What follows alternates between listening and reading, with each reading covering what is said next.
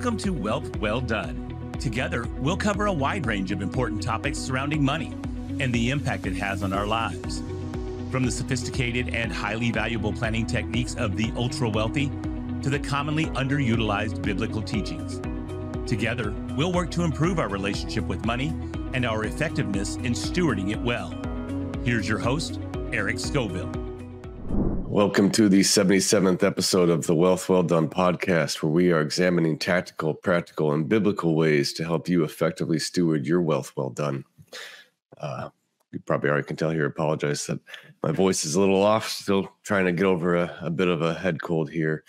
We're going to jump right in because last week we were on estate planning basics and covered a lot, especially right at the end there. I had an example that we rolled through pretty quickly, and I'm going to go deeper into the estate planning again today. We're going to get into some different types of trusts that you can use, as well as some other specifics that'd be helpful to you. It's important that you don't grab something like this without getting the basics that we talked about last week. So I would encourage you to go back and listen to last week's if you didn't. Starting with a disclaimer here, everything in this is meant to be for educational purposes for you.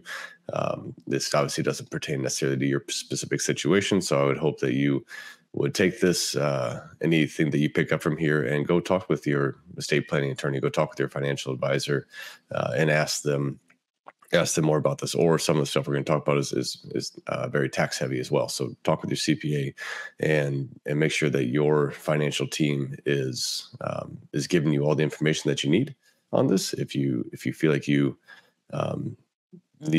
not getting enough from them, then certainly you can reach out and ask some more questions here. We'll be happy to give you guys some guidance. All right, jumping in here. So what I want to first talk about is the difference between a revocable trust and an irrevocable trust. A revocable trust is one that you have the power to change it. You set this up, you have the power to change it for the rest of your life, as long as you can prove that you are in some type of decent mental capacity. Then you can continue to change this. Whereas an irrevocable trust, in order to get that changed, could require either a court order to prove that it was set up incorrectly or fraudulently, the person who set it up wasn't in their right mind, or needs the beneficiaries of that irrevocable trust to sign off on it. Sometimes there might be tax consequences to unwind something like that as well. So when you think about this thing, revocable means you have access to change it. It also means it's inside your estate still. Irrevocable, you no longer have access to change that. And typically the reason that you would do that is because you want to move assets outside of your estate. And for that, we're talking about the estate tax limit is the main thing that we're focused on there. So the main type of trust that you're going to use inside that's a revocable trust is a revocable living trust. Those two words are often used in conjunction with each other. And the living trust is one that allows you to you will still have a power of attorney. You'll still have you'll have a pour over will. You'll still have some of these other components that you would think maybe apply more toward a will, but you'll have a lot more control over the assets and also over the guardians and trustee. And so inside a living trust here, just going back to look at it, we talked a decent amount about this on the last week's episode. So I'm actually going to bypass most of that discussion and we'll jump to the next one. So just understand the living trust is one that you can, it's still inside your estate. You can change it at any time. And then that is one that gives you the most control over your assets. Whereas these next few we're going to talk about, you start to cut off your control. Your control is finished at the time that you make these changes. And so those type of trusts, these irrevocable trusts, are going to be outside of your estate. And what that means is when we talk about the estate tax exemption, if you have these assets, whatever gift you make to the trust is valued, and then that value, if you have exceeded the annual exemption, which is $18,000 per year per person today, it would go up to $19,000 next year. But if you exceed that annual exemption, then it counts against your lifetime exemption. And that lifetime exemption, which we'll talk a little bit more about later, is currently $13.61 million per person for the federal, so $27.22 million for a married couple. And there are also some states that have different exemptions in there, like the state of Illinois that has a $4 million cap per person. So if you were to go put a $10 million gift into one of these irrevocable trusts, then that's going to go against your lifetime exemption there. But that money has now been moved outside your estate. So whatever that money, if that $10 million grows to $300 million, it doesn't matter. There's no taxes. There's no more taxes owed on that to hand that down to the next generation. From the estate tax portion, there could be assets on liquidation side of that, but that's another topic. Okay, so a few different types of irrevocable trusts. One is going to be the Irrevocable Life Insurance Trust. And so this is often referred to as an ILIT, I-L-I-T. And this is something that you do if you're going to put a life insurance policy in place on yourself, on you and your spouse, and you want to have the next generation or a future generation be the beneficiary of that. And so you could, so what people often do here is they're going to use whole life or some other permanent product, whole life or universal life. One that's going to be guaranteed to pay out is typically what they're going to put into an ILIT. And they are going to have that, or how that works then is, let's say we put a $20 million life insurance policy on myself. Well, that doesn't use $20 million of my lifetime exemption, of me and my wife's lifetime exemption. What that would actually use is the exemption is how much I pay in premium each year. That's what goes against that. So if that premium is $250,000 a year, then I'm going to pay every year when I make that gift into that ILIT, I'm going to make a gift into the ILIT's bank account. So it'll have its own bank account. And then there's some rules around that of how you need to actually give the beneficiaries notice that money's in there. They need 30 days to have a chance to withdraw that. And if they choose not to, then the ILIT trustee can choose to then use that money to then pay the life insurance premium. And so each year, that's going to be $250,000 that comes against my lifetime exclusion. And so if I died tomorrow, well, then the $20 million got passed down outside my estate and only paid $250,000, only used $250,000 against my lifetime exemption to do it. Whereas if I lived on for another 50 years, then every time I make that $250,000 gift, I'm continuing to use more of my lifetime exemption. Next one is a SLAT, a Spousal Lifetime Access Trust, so SLAT. These are a type of trust where, you're seeing this a lot in terms of people trying to get their estate moved out or get their assets moved outside their estate before the federal exemption sunsets at the end of 2025. So it's set to basically cut in about in half. We'll see what the calculations for inflation are, but it'll be somewhere around half of what it is at the end of 25 is where it was set to go to at the beginning of 2026. And so what people do here is they're going to say a husband is going to make a gift to the wife, and it's a spousal lifetime access trust. So I'm going to gift her $13.5 million. And then in that she has access to that money for the rest of her life. But then anything beyond that, anything that's left in that account after she passes, then is set to go on to the beneficiaries of that trust. And if that 13.61 million again grows to 100 million, it doesn't matter. That has already been moved outside my estate.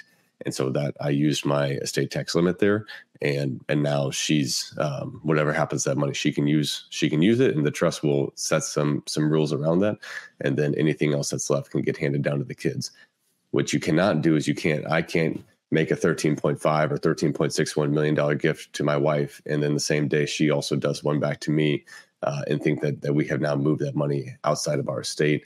The IRS does not see that as you're just trying to basically you're committing not tax fraud, but you are trying to do that for the sole purpose of of the tax benefit, and you're bypassing the main premise of the rule. And so they will actually unwind those and not count those as outside of your estate, because all you're doing is you're saying, hey, I'm giving you 13.5 million, you give me 13.5 million, and now we still have access to all of our money, but we don't have to pay it for estate taxes. And so from that standpoint, they're looking at the fact that the gifts are not made very close together, so some time between those. So for someone who's trying to get this done before the 2026 deadline, the end of 2025 deadline, then you really want to get started on that right away, so that way you can allow there to be many months of time between when one gift was made and the next gift.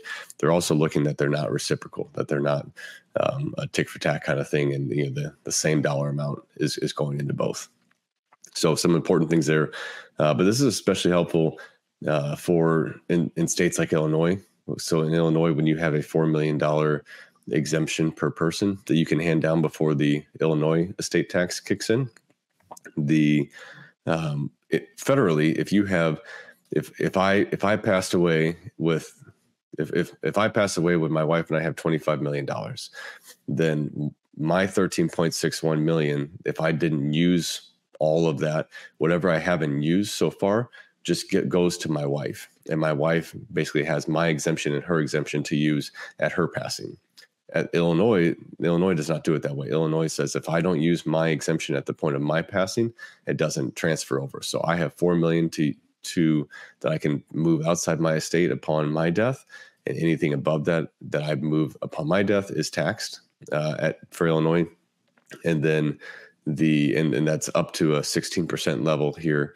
And each state's different, but if I don't use whatever I don't use of that, it doesn't transfer to my wife. So my wife still only has a $4 million exemption as well before anything else that she passes on gets taxed. So the spousal lifetime access trust is definitely helpful there, depending on your goals. And we're going to talk about the goals here in a minute. The next one to think about is a generation skipping trust. And so a generation skipping trust is a way that a grantor, and so I'm going to use the analogy of generations here, G1 being let's say G1 is the oldest person, the grandpa, great grandpa, and grandmother. So G1 is they're going to be the grantors. They're going to be ones with the assets that they're handing them down. G2 would be their children. G3 grandchildren. You get the role there. And so what happens here is if the grantor wants to hand down a large estate and wants to not have it pay estate taxes at his level, at his children's level, at his grandchildren's level, he could set it up where that he moves assets all the way down to the great grandchild if he wants. Anyone who's alive, he can hand it down to. It doesn't have to be family. The person does have to be more than 37 and a half years younger than the grantor, and they cannot be a current or a former spouse. So none of those weird gold digger stories you hear about work here. And so from this standpoint now, a grantor is going to, let's say, we're talking about a larger estate. So let's say we're going to talk about, $250 million. The grantor can hand that down and do the estate tax plan that he's going to do at his level.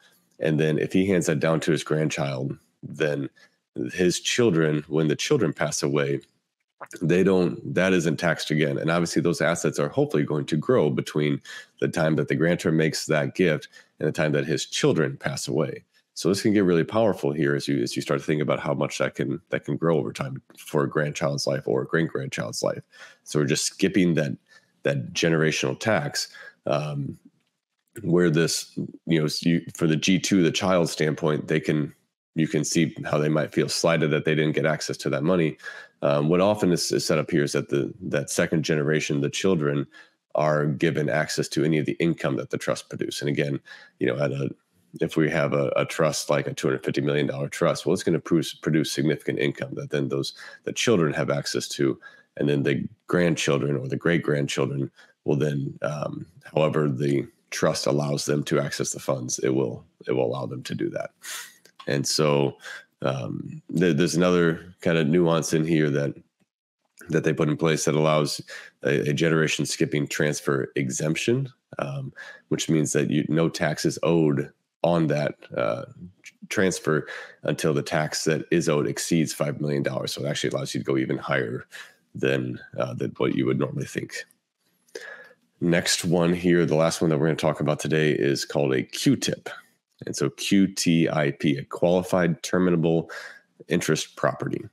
And so what this is for is not always, but most often this is used in the case of a husband and wife. Someone has, one of them they're remarried, they have children from a previous marriage, and one of them has been the source of where the income has come from. Whether this is families have handed down wealth or someone made it and then they remarried.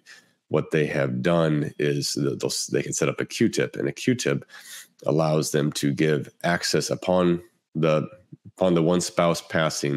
It allows the other spouse to have access to the funds, access to income that fund produces until they pass. And then when they pass, the money goes to the beneficiaries that the grantor, the person who set up this QTIP, has designated. So if we just use an example here, you have a gentleman who made his wealth. His wife passed away. They had 3 children. He remarried later in life, and he wants to take care of his spouse.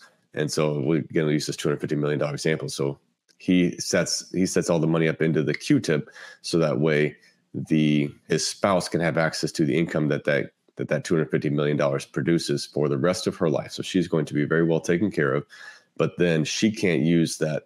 She can't take that money and disinherit that guy's children or go blow it. She can't use that, and have that money go where she gets it and she gets remarried and then gets divorced and that money gets separated all out or goes to her children. What this does is it allows the intended beneficiaries to get the money kind of no matter what. So it's outside the spouse's control. She can't go in there and take more away than what the trust allows her to have. All of the assets, the principal is going to remain protected to go to the beneficiaries. And so just allows them to kind of maintain control of those assets there. All of those types of trust, while powerful, and you can see the where you could come up with the specific types of examples where that would be used, they all need to fall under the premise of what is the real plan that we're going after here. And so if you're considering any of these, and I'm going to go over a few more kind of nuanced details here, but if you're considering these, you can understand it's really important that you talk to an estate planning attorney who understands this, and also is, I'm going to say, fluent in it, because someone who's heard about a QTIP but hasn't done them shouldn't be the one who are giving you that deep guidance around, I think a QTIP is better for you than a slat or than an eyelet and these other things. We want to make sure that the attorneys that you're using have experience in the type of work that you're talking about. A couple other things that are important to understand is community property versus joint tenancy. This applies. There are a number of states that are community property states. So Wisconsin, Arizona, California, Idaho, Louisiana, Nevada, New Mexico, Texas, Washington, and Alaska can opt into this. And what applies here is community. If you're a community property state, you can put the entire property, or you can set it up so the entire property receives a step up in basis upon the passing of the first spouse. So you and your spouse own some significant assets. Let's say you own a piece of real estate that has grown in value from $3 million to $12 million. If the husband passes away and the wife wants access to that property to sell it for whether she doesn't want to manage it or she also wants to use the assets from it. Well, if she sells that property now, they're going to owe, she's going to owe capital gains tax on $9 million, the $3 million to $12 billion growth that it's had. And so what they can do here is they can set it up in a way that allows, upon the passing of the first spouse, then that $3 million property has taken a step up in basis to now be a $12 million basis. So if she sells that property now at $12 million, there's no taxes owed, which is the same way that it works, the step up in basis if you have stock. And so if you were, we just had a dear friend come in who lost her who lost her father, and they had stock that had seen an incredible appreciation over this man's life. Had he sold that stock a day before he died, he would have owed taxes on all of that. But because he didn't sell it, then his child now has access to all that stock. She could sell at, on that day when she inherits it, she could sell it all and have no taxes owed, because the new basis has moved up to what it was, the fair market value on the day of passing. And so that's how this step-up basis works here in this community property type issue. But need to make sure that, again, you're seeking counsel on that, because this could affect different credit scenarios, tax planning. You want to make sure this really fits well into your plan. Another nuance to be aware of as we talk about estate planning is per stirpes or per capita. And these are Latin words here that you wouldn't necessarily know what those mean. Per capita means by the head, per stirpes means by the root. And so what you're thinking about here is a simple per capita example means it's only for your surviving children. And so this often comes into play when you're talking about, let's say, a life insurance policy, and you're setting up the beneficiaries of it, and you have 3 children, and you want the money to go to your children here. But if you set it up as per capita, then what that means is it goes to only the surviving children. So if you had 3 children, one of them passed away and had 2 children of their own, so you had 2 grandchildren there, well, the assets don't go to that family. It only goes to the 2 surviving children. Whereas per stirpes allows it to go by the lineage. So therefore, if you have 3 children and one of them passes away, then that person's share, if you set it up a third, that one person's third that passed away will get handed down to their 2 children, or however their estate is set up. And so then they would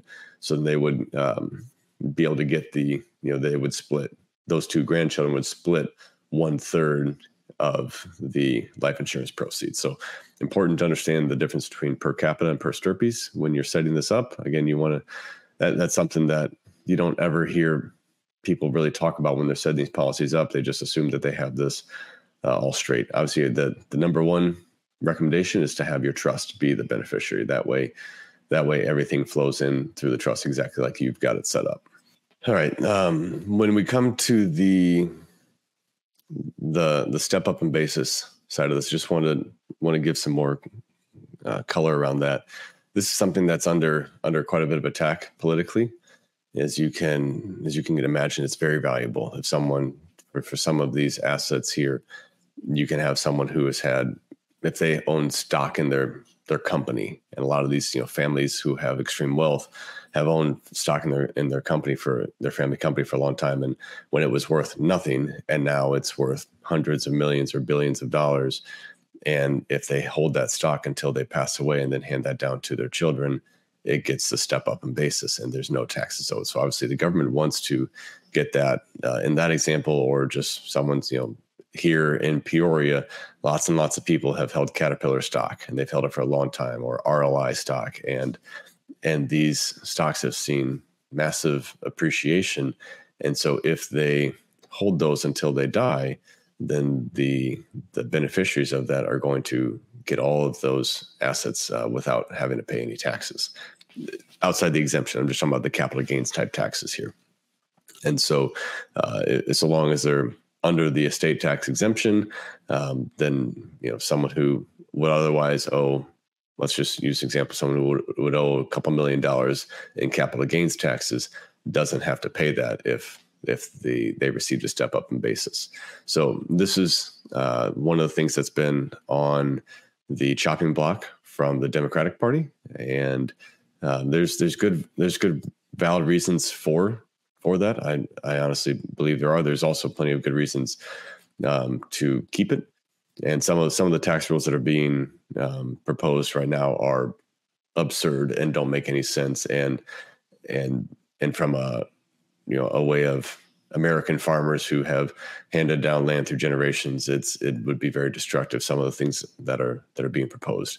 We're hoping that those don't get passed, but there's certainly plenty of room to to decrease some of the tax breaks that the ultra wealthy get.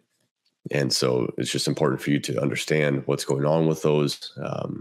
Inside these irrevocable trusts that we talked about, there is not a step up in basis. So those assets pass through the trust tax-free, or through the estate tax-free. But when a child goes to sell those, the basis remains from what the grantor's basis.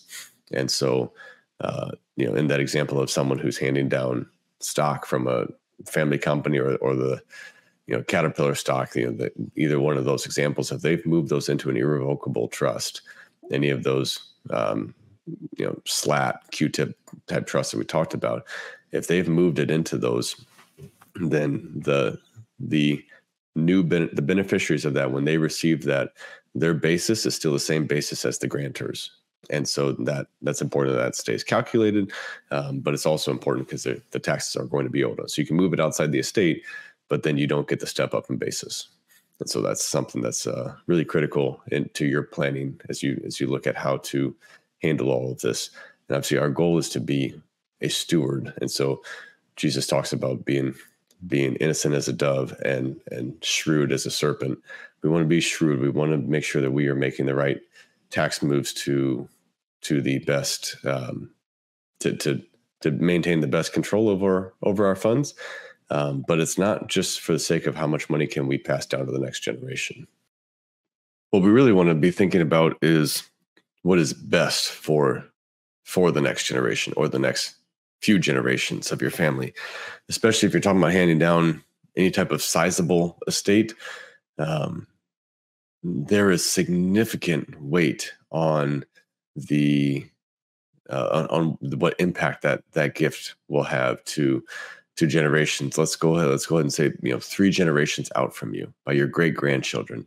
Most people who have built the wealth, there's a lot of analogies that people use for this, but the simplified version of it is people who build the wealth have often not done as great of a job of raising their children.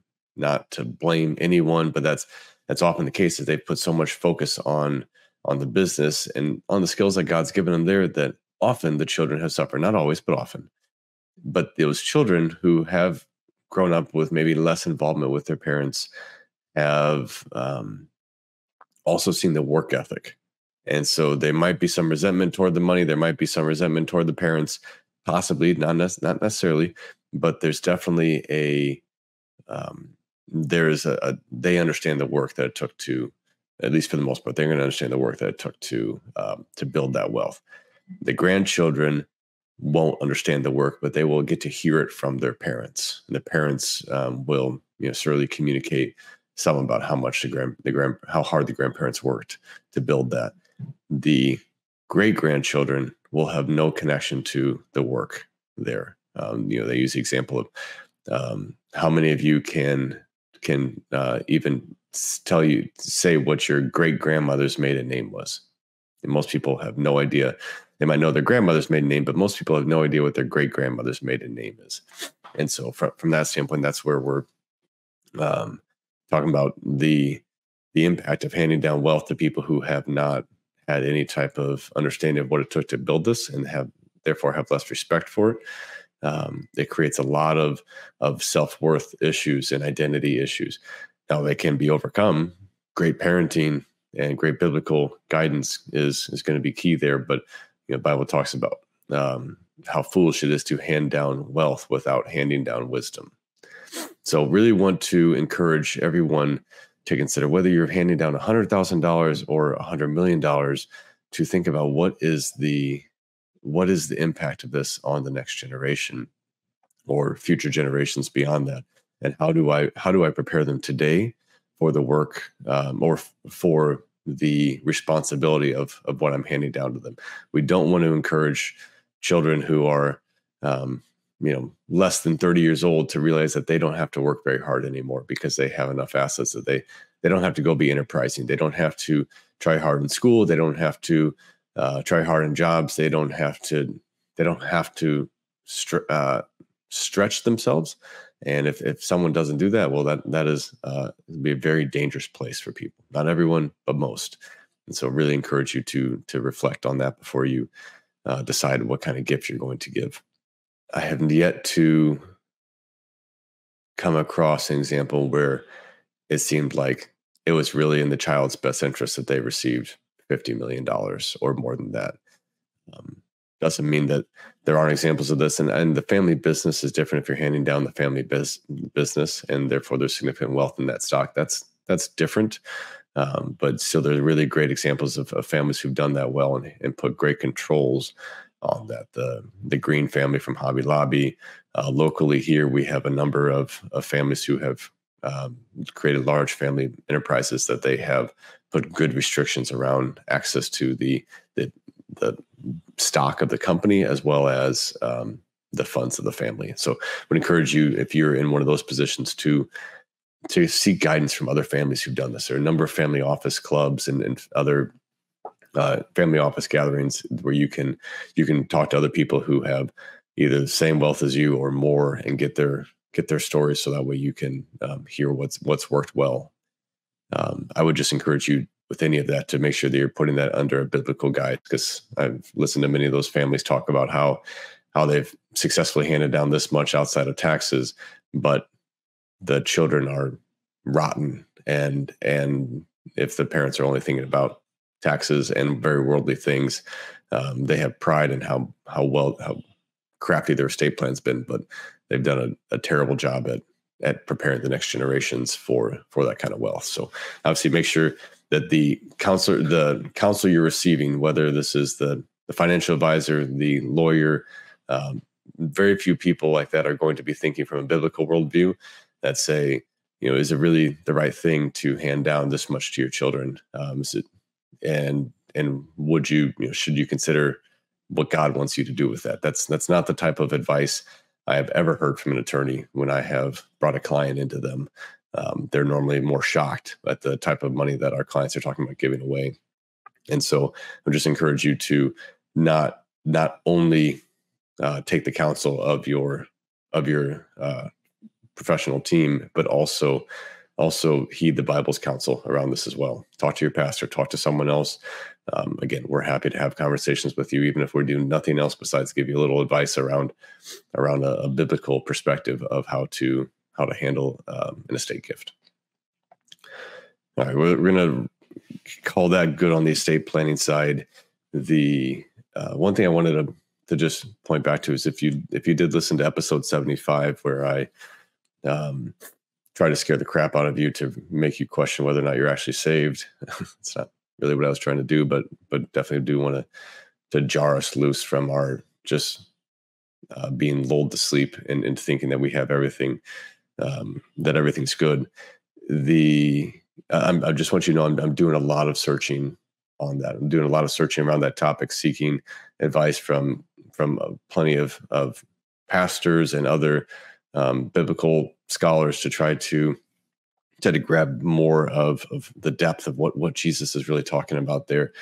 And so far, I will tell you, I have not been satisfied with the answers I'm receiving. That it feels like people are just ignoring or kind of beating around the bush with that passage and with Jesus' words, and really forgetting the clear context in which he's talking about that. So we're going to revisit that. I'm going to keep doing some more research, and I will come back to you on that some more. If you're kind of wondering, well, what's that have to do with estate planning? It's going to pull up Matthew 7 and just kind of draw back to that again. When Jesus says to me, or when Jesus says that not everyone who says to me, Lord, Lord, will enter the kingdom of heaven, but the one who does the will of my Father who is in heaven. On that day, many will say to me, Lord, Lord, did we not prophesy in your name and cast out demons in your name and do mighty works in your name? Which are the things that he's talking about in Mark 16, so similar things there. And then I, Jesus, will I declare to them, I never knew you. Depart from me, you workers of lawlessness. And so some people grab that and say, well, this is only for the workers of lawlessness. I just think there's more to this that we need to be really aware of as we're considering the estate planning, as we're considering what we're trying to focus on in our lives. If you're not if hearing those comments in Mark 16, when Jesus said that these signs will accompany those who believe. If you're not believed, if you don't believe, you'll be condemned. But these signs will accompany those who believe. If you're not starting to wrestle with that, then I want to challenge you that you don't just take some premise that you've been taught for a long time, whether you're Calvinist or anywhere in the spectrum here, that you let the Holy Spirit and the Word of God guide your thoughts more than a teaching that's been passed down for generations. And so, because if you can't prioritize that, if you can't prioritize Jesus's strong warnings on, hey, this is what it looks like to believe and to be saved. If that can't get enough of your attention, then I just want to question, what the heck are you doing? how clouded can a judgment be that you wouldn't give that more time and attention? So obviously I'm not your God. And so I'm not trying to be the God of anyone's life, but I do want people to take the Word of God so much more serious than we are as a whole, and really reflect on this, and not let anything that just I say or that just your pastor says or anything else, like none of us are the Word of God. And so you need to sit with this. You need to spend time with God and form your own relationship with Him where He can talk to you. And there are many people who will share other scriptures that give them peace and assurance about their salvation. And we're gonna spend time talking about that in another episode here.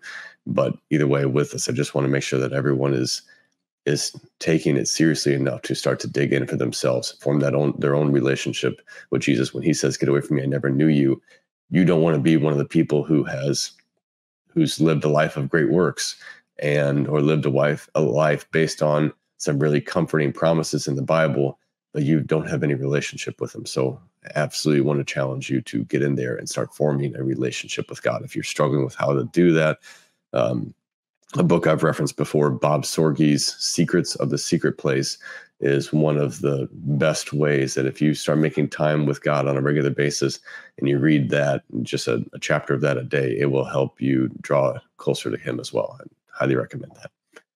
Thanks for listening. We'll be back next week.